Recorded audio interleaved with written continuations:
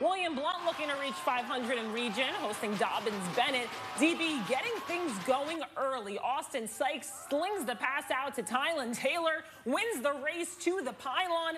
Make it 7-0 Indians. William Blount looking for the answer, and Brett Cortez has it. Calls his own number up the middle. Nothing but space as he houses this run, and we're knotted up at 7. DB taking off from there. Braden Simpson shakes off one defender, weaves his way into the end zone. 13-7 DB. Reese, you mentioned it. Friday the 13th, Indians breaking out the spooky play. I'll let you call this one. Psych, psych. Oh, wait. That's the wrong number. No, yeah. Sam doesn't know that video. Nah, too old. Kelton Mullins gets the touchdown for the Indians, and DB rolls in this one 46-21.